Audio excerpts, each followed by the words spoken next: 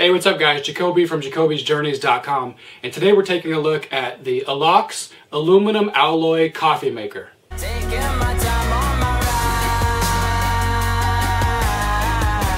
So this is a really lightweight coffee pot or coffee maker that you can put directly on top of your stove. It's an aluminum alloy material and it actually comes in a few different pieces. So today I want to show you how it breaks down and how efficient it is for making a cup of coffee. So when you get the coffee pot or the coffee maker, it comes in a travel bag. You know, not a really fancy bag, but you know, it does the job. So I'll show you everything that comes with the kit.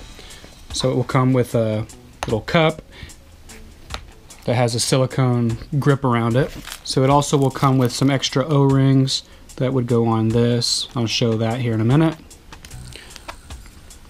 So this you're gonna thread into here, and this is the top of the coffee pot. And then here's the main body.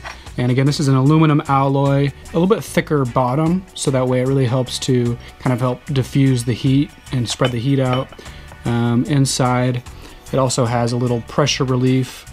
So first you want to fill it with water below this little pressure relief. Put this in and then fill this up with coffee.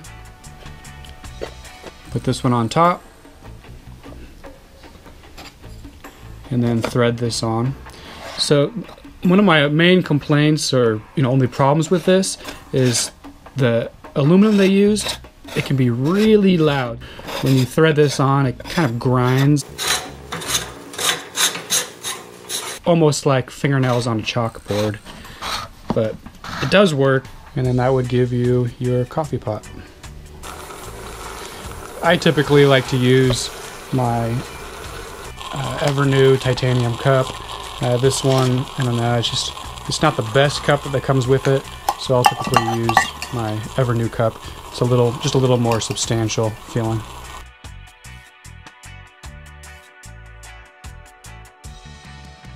Probably takes a few minutes, maybe up to 5 minutes, for it to heat the water up, and then the water will start boiling out into your cup with some fresh coffee. And it also doesn't make a whole lot of coffee. You can see the little cup that it comes with, it would basically fill that up. So if you want more than that, then you would have to just make a couple different batches. But if you do fill it up with coffee, it's some pretty strong coffee that comes out and fills this cup. So you can dilute it down a little bit with water if that's what you would like to do. So thanks for checking out my review of the Alocs lightweight coffee pot. If you have any comments or questions, please leave it down below. And if you haven't already, I'd appreciate if you subscribe to my channel. I upload new videos about travel and backpacking gear every week. Also check out my website, jacobysjourneys.com, where I have a lot of free travel and backpacking information.